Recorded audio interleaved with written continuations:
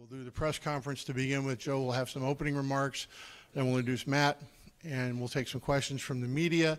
Members of the media, raise your hand. We have the microphone because we do have a live streaming audience. And when you ask your question, in order to help Matt get to know you, please introduce yourself and also your affiliation.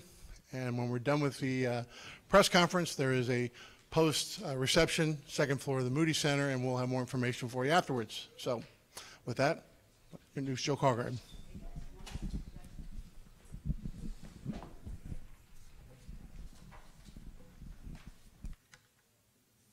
Good afternoon, and welcome to the introduction of Matt Bragga as the 21st head coach of baseball at Rice University.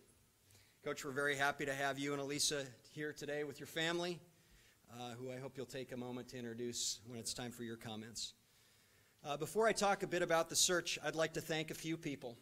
Rick Mello and Brandon Sherling did an outstanding job assisting with all aspects of the search. Rob Griffin and Bridget Gorman helped provide Matt with a glimpse of the academic and social side of Rice. Joe Davidson, Richard Zansitis, Kathy Collins, and Tanner Gardner helped expedite the final stages of the search.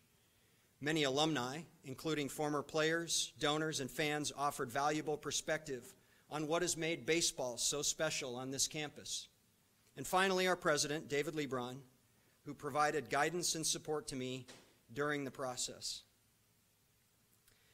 The Rice baseball family hasn't been through this in a while. 27 years ago, Bobby May introduced Wayne Graham as the 20th head coach in Rice history. Coach Graham took over a program without a compelling story. The Owls had never been to the NCAAs and had finished in the bottom half of the Southwest Conference 72 times in 83 years. Over the next 27 years, Coach Graham accomplished the impossible, taking Rice baseball to the NCAA tournament 23 straight years, including 11 appearances in the Super Regionals, 7 trips to Omaha, and of course, the 2003 National Championship. Needless to say, the program today is not the same as it was in 1992. And when you set out to find the right person to carry on the legacy of Rice baseball established over the past quarter century, you have to make sure you're thorough. Our search lasted about 2 weeks, engaging several established college coaches and those with deep ties in professional baseball. We looked in every nook and cranny, turned over every rock, and eventually found our match in Matt Bragga. What made our new head coach stand out?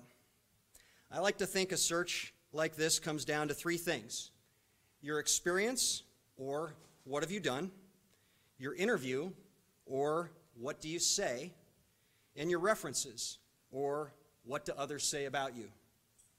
In Coach Bragga, we have a seasoned college baseball coach with 15 years of head coaching experience at the Division I level. He went from 15 wins in his first year at Tennessee Tech to 53 wins this year, an at-large berth in the NCAA tournament, a win at the Ole Miss Regional in Oxford, and a hard-fought Super Regional against the Longhorns in Austin. Oh, and he also had 8 players drafted this year, including 2 pitchers, which should warm the hearts of Rice Owls fans, in the first 7 rounds. During the interview, Coach talked baseball, how he'd structure practices, the importance of pitching and defense, and the role of a good strength program. But he also talked to us about the importance of establishing deep relationships with student athletes. When the players know you love them, he told us, you can make them believe anything is possible. Finally, I'd like to share with you comments from another head coach, one whose team recently won a national championship. Quote, "I love him. I'd send my own son to play for him. He's a well-balanced male mentor who creates an atmosphere of growth and positivity. Everyone in the profession respects him." And this from an athletics director. "I didn't know his program before I saw them up close this year. Man, were they impressive. He does such a good job on the field, and he and his players handle themselves with class and dignity off the field." So when I think about why Matt Bragga stood out in our process, it's really all 3 things: what he's done, what he said, and what others said about him. Now I'll let him speak for himself. Please join me in giving a warm welcome to our new head coach, Matt Bragga.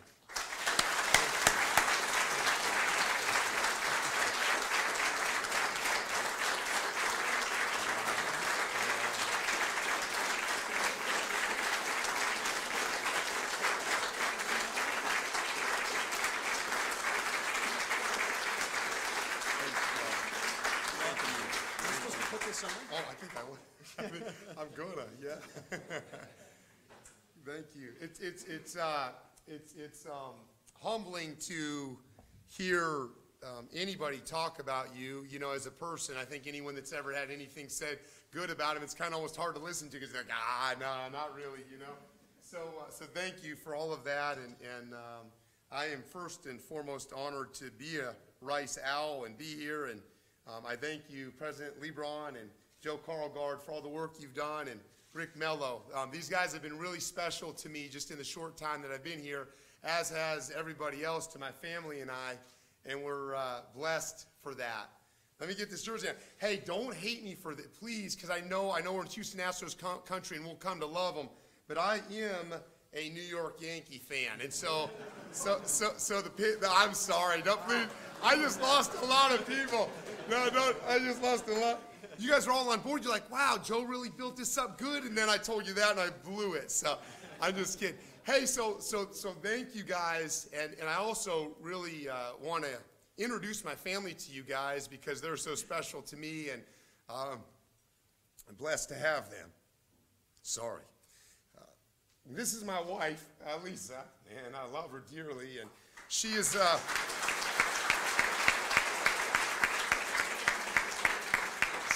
she has sacrificed, as the coaches' wives do, you know, in a lot of professions, not just coaching, but she's sacrificed a lot over the years to allow me to go be a college baseball coach. So blessed. And hey, just so you know in the room, she's a college athlete. She ran track, and don't hate us for this either, but she ran at Kentucky, track and cross country, and she ran at the University of Alabama. So she really gets sports, and I think that's pretty cool. Then next to her is Luke, our son. He's 13. And then next to him is Emmy, our daughter. She's 10. They are college baseball fanatics. Like, Luke is following it all. He knows as much as I know, like, honestly, about who's winning and what the players are. He already basically close has the roster at Rice ready. Like, he knows what's going on. And then I got to tell a quick story about Emmy, because you guys will love this as college baseball people. We're at the Super Regional play in Texas. And I stay by myself when we're on the road, and my family, they stay kind of down the hall in another room. And one night, I'm like, hey, which one of you guys wants to spend the night with me? She's like, me, you know, 10-year-old little girl. She's all pumped to go stay with her dad. So she comes in, and the way the room was set up, it was 2 rooms. And I said, hey, go to bed. I'll be right in. So she goes to bed. She turns the TV on, and I walk in a few minutes later. And guess what she's watching? College baseball on TV. And I'm like, you know, this is awesome. So I'm just so fortunate to have them. My mom and dad are both here as well to support me. And I thank Rice for allowing them to come and you guys allowing them to be here. But so Rice baseball. So what an amazing combination. When you think about Rice University, you think about like the academics and where this university is academically. I mean, my goodness, it's one of the most prestigious academic institutions in this United States of America. Let's go, right? That's awesome. You then, as you're on campus, and you always think about recruiting when you're a coach, you look at the beauty of the campus. You're like, let's go. Like, this is amazing. And you look out beyond the outfield fence and you see the setting back there. What young man in this United States of America would not want to come here to play college baseball? And then, from the baseball perspective, when you look at Rice, you think about baseball. Like baseball, and what Coach Graham has done here over the years, phenomenal. And I've got to tell you guys, so gracious. He took the time yesterday to walk my entire family around the facility. I got to shake his hand and meet him, and I'll continue to pick his brain on the game of baseball. You also think of all the guys that have come through this program, the alumni, the players, the guys that have played before that led to all those College World Series appearances, all those championships, the 2003 Natty, right, the national championship. Just amazing. You guys, the alumni, have built this program to where it is and where it's going. So I'm grateful to be your baseball coach and behind the great history of this program. Look forward to starting winning championships. And with that, what you can expect from me, I think it's very important to know. Anyone that knows me is going to be like, okay, what you're going to get is high energy, great passion, blue-collar work ethic mentality, competitiveness. We will compete every single day that we're doing anything. If we're walking to class, let's see who can get there first. If we're playing ping pong, who's going to win ping pong? If we're on that field in a bullpen, in the cages, batting practice, who's winning? It will be scored. Guys will be ranked. I love competitors. Competitors win. Okay? So competitiveness is so huge. And then the last thing, and there's many others, because I think you can look at different parts of the program. Hopefully I'm a pretty good dude and strong morally, right? No doubt, I believe that.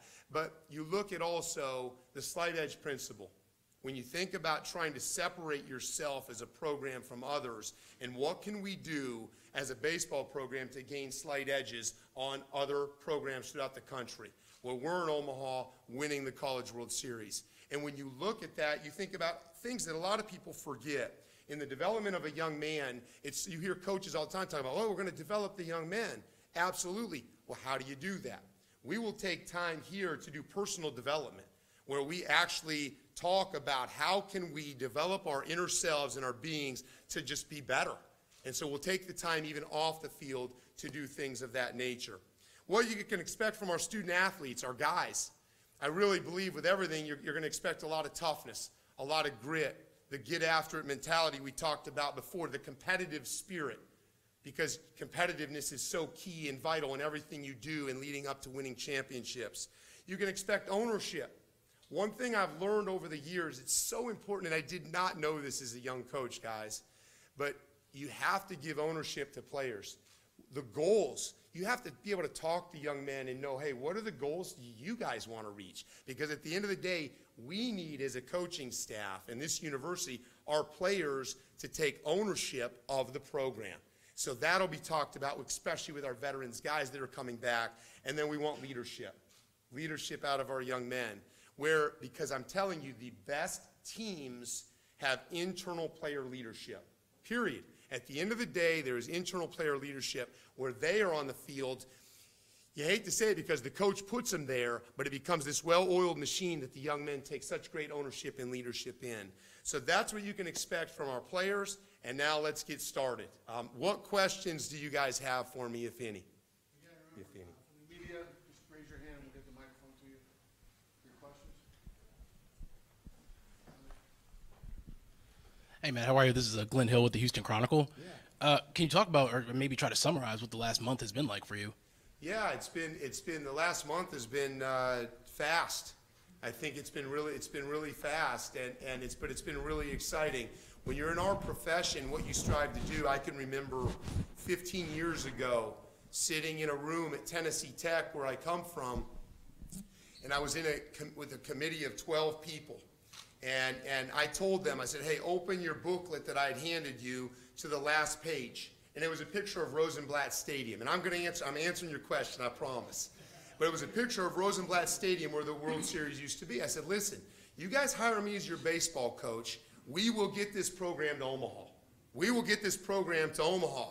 And honestly, two guys in the back corner kind of chuckled, like, oh, like, is he sure? You know, because no offense, Tennessee Tech does not have the history that Rice baseball does. So when they heard that, I told Elisa as we were going home that evening, I'm like, I don't think I'm getting the job. And she's like, why? And I'm like, she goes, no, it went really well. But I said, I don't think they believe what I told them can happen. So, and I did not give them a timeline. I did not say how long it would take, but it would happen. Well, this year, yes, we did not get there, but we got one game away from Omaha, okay? And continuing that, keep me there, it would have happened. But, so we were close. As I look back at the last month and trying to build to the point I just explained to you, it was a great ride. We had an incredible group of young men. We had exactly what I was talking about. Guys that are competitors, great internal leadership, ownership of the program.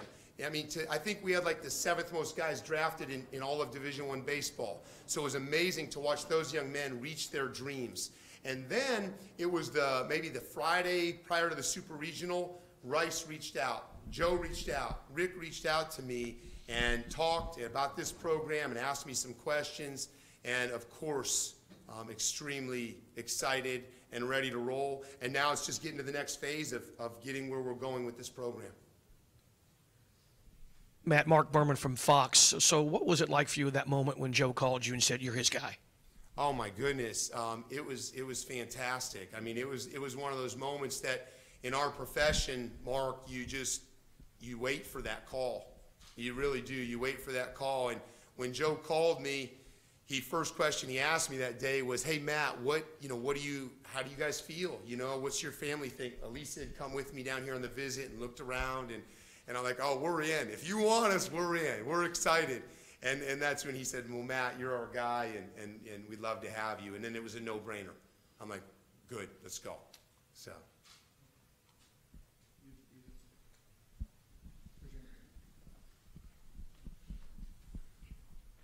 Hey, Matt. Matthew Bartlett with the Roost. Question was, what about Rice made it worth uprooting and moving away from Tennessee and coming to Texas and taking a chance? Rice is a program that, as you coach in our profession, there are jobs that are top 25 jobs, so to say. And Rice is probably better than that, to be honest. But this is a job that is an elite program in college baseball. And my expectations for what are going to happen here are high. And it is honestly just what you have. I mean, at the end of the day, and what has been done here and can continue to be done, it made it a very easy decision. As tough as it was to leave Tennessee Tech, because my family and I had been there for 15 years, so it's a very difficult thing to leave great people and a great organization and a great program and a great university. But this is a special opportunity, and we're excited. Hey, Matt, Adam Wexler, KPRC. How much information did you have about the Rice program, even over the last couple of years, not just this year in the coaching search? What did you know about Rice and their baseball program? Rice has been well known to me because I'm as I mentioned, our son is a huge fan of college baseball. My whole family is. I am a even bigger fan, and so I've known about Rice since I started coaching. I mean, maybe even my last years of college ball in the early '90s, and so it was a situation that you look at and you're like, wow, they win, and I understand maybe they haven't won as much lately, but it's still an incredible place. And a great place to coach college baseball, one of the very best in our country.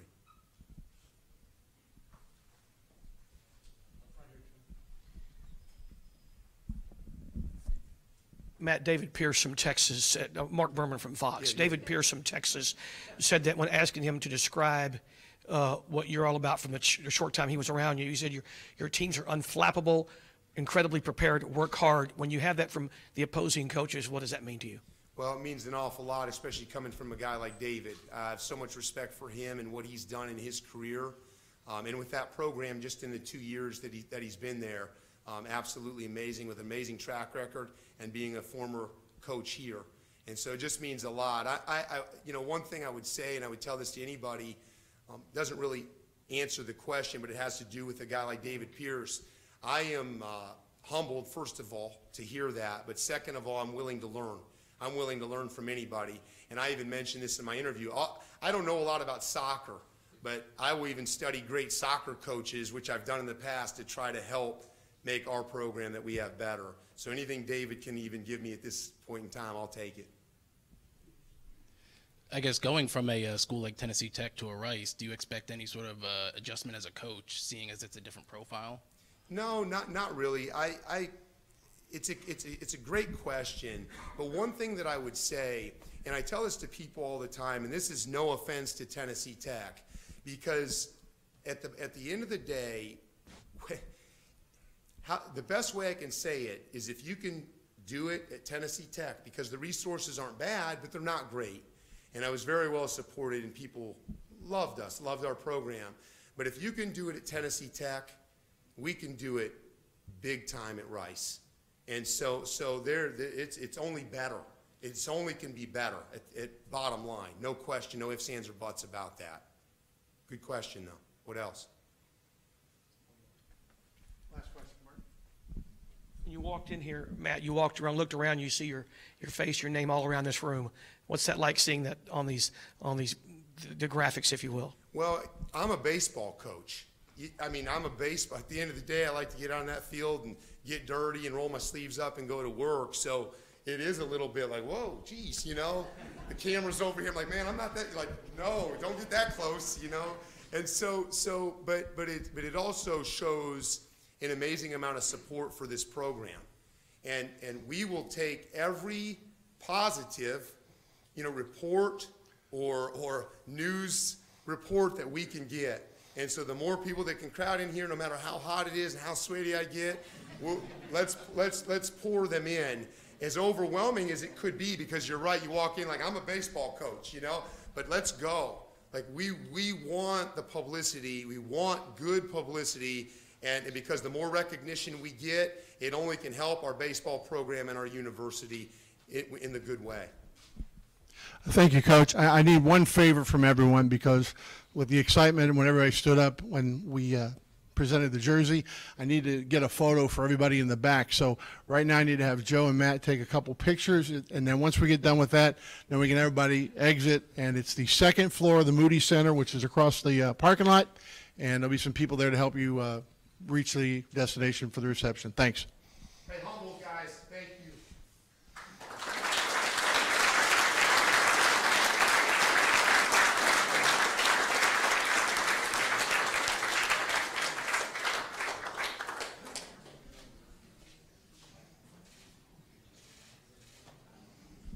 We're good? Yeah. And media, we'll do our one-on-ones in here. Everybody else, we'll see you at the reception. Thank you.